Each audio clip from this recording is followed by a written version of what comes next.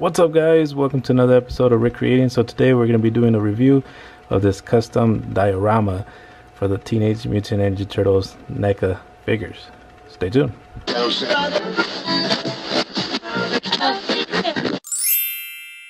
Alright guys, so here it is. I've been working day and night doing this thing, and I like the way it turned out. It looks good to me, at least. I wanted to do a dial for the Ninja Turtles. Originally I was going to do the shredder layer, which I might still do, but I kind of went the other way and just did the Ninja Turtles sewer layer first, and then on top of this there's going to be a street. You're going to see buildings on top, and it's going to be a street, and there's going to be a sewer, or you guys could see like the hole. And if you guys look on top of the hole, you guys you'll be able to see like this image here. But I'm still working on that, and I just wanted to show the layer first before I show that, because that other part's not done yet. I'm still currently working on it, and it's taking forever because I had to cut out the whole street thing, and do the sidewalks, shape the buildings up, and carve all the buildings and all kinds of stuff. So I just wanted to show this stuff off before I show you guys the whole complete thing, and I think it turned out pretty good. Like the flooring came out good, the little sofa came out good, the turtles, well, I'm just playing. Well, I did paint the turtle shells, so the little turtle shells are a little bit different color than they originally were. They were a lot darker green or something. I didn't like that color, so I ended up just painting the shells. So I painted those shells as well. If you guys haven't seen the review on this guy, I painted his pants, and I did this little helmet up here. So I did that dude, and then that's the little sofa, some shading in it and stuff like that. If you guys look at the cartoon, the background's usually like, it's not cartoonish, it's more like realistic than anything else. As far as this thing goes, I really didn't know what it was. I think that's what it was. I was looking for all kinds of images. I was going back and watching all the turtle videos and the little seasons and everything, and I just got little glimpses of this thing. So I'm not 100% sure if that's exactly what it looks like, but that's what I got from all the little references or the little videos that I watched, and that's what I got. So that's what I drew right there.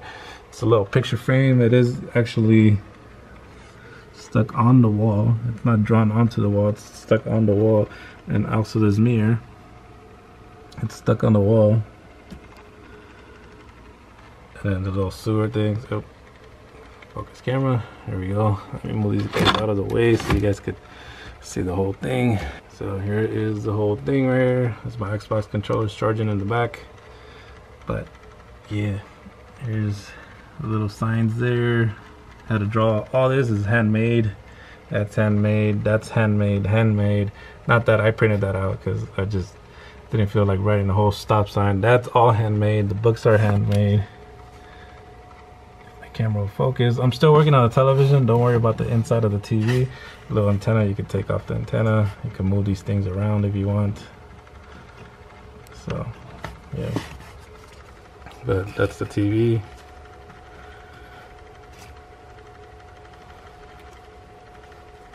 And the inside, I'm gonna put a picture of April O'Neil like telling the news and stuff like that, or reporting the news right there or whatever.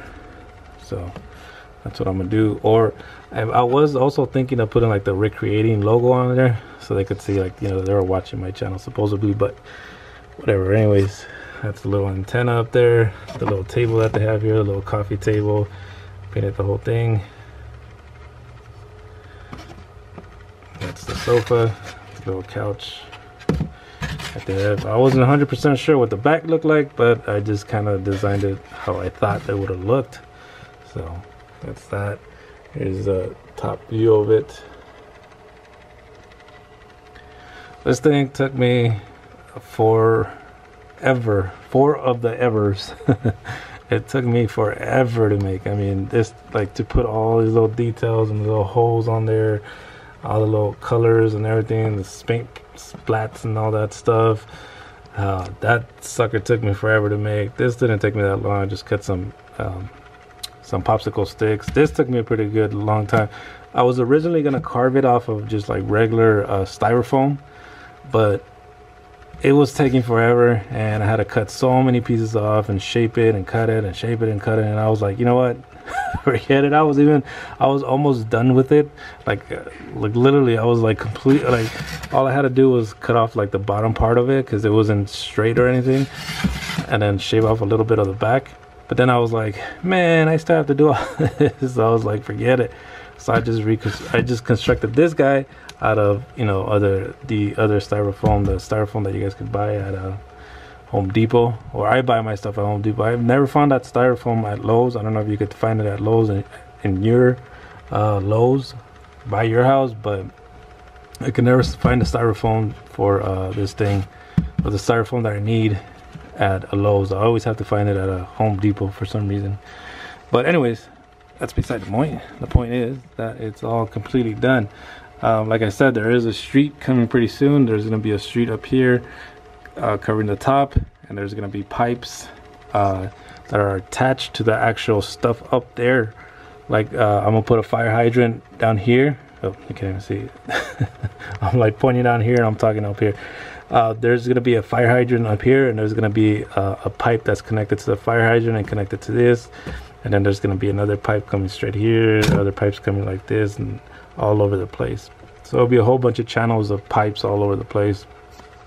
And then on top, the street, and I'll put B-block and Rocksteady, or put the foot soldiers, and I'm going to put a building. And then over here, there's going to be like the little, on top it'll be the sewage drainage, or the drain for the street drain. So you guys could see there's gonna be like little, you know, those street drains that are like little bars and stuff. It's in the original Ninja Turtles playset. If you guys go back and you guys see the sewer playset, there's one little section where it has a little holes on it. It's like a sewage drainage place on the top of the street. That's what's gonna be up here, and you guys could see, so light could shine from the top and hit the bottom. And yeah, and that's what I wanted to do. So anyways, let me walk that way so you guys could see the whole thing there. That's pretty cool. Now I have a little diorama where I could set up all my turtles, and yeah, I could sit there, chill there, watch some TV. This guy also sit back there, watch some TV. I made it big enough so I could fit 3 turtles, because that's what I saw on the actual cartoon, that it was a 3-seater. I know there was another seat back here, but unfortunately I didn't make this wide. Well, you could put a seat back here, because like if you size up one of these, it would fit back here. But I was like, yeah, maybe later, I don't know, I'm not 100% sure, but it's a lot of work. So I was like, I'll think about it. I would just want to do the top thing first, and if I have some styrofoam left over, then I'll do the chair. But if I don't have styrofoam left over, I won't do the chair. So, or the seat, or the recliner, or whatever that thing is right there, the little love seat. That's right. Not a love seat. It's like a little single chair thingamajig that sits back there.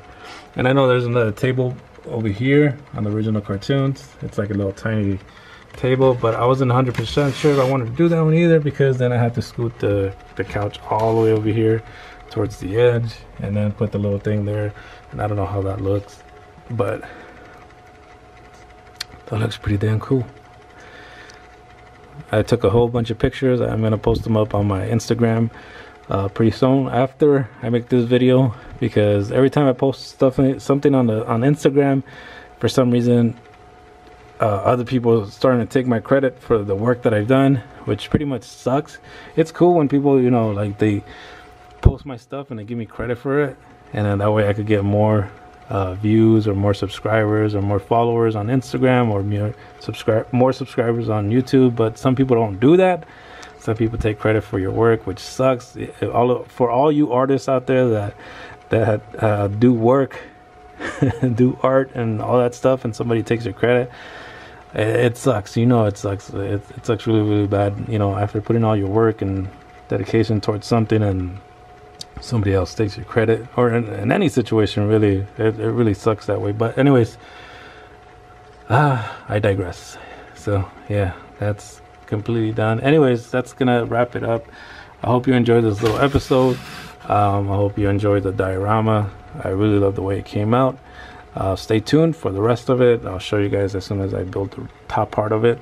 I'll do another video for you guys. Thank you guys so much for watching. I hope you enjoyed this video. If you did, please don't forget to hit the thumbs up, guys, because it does help me out. It makes the video, the more likes in the video, the more comments in the video, the more it gets shared on YouTube, and the more it gets promoted on YouTube, and that way I get more subscribers and so on and so forth. So anyways, thank you guys so much for watching. Hope you enjoyed it. If you're new to the channel, please don't forget to subscribe, because if you guys do, guess what? Guess we'll see me on the next one. Peace.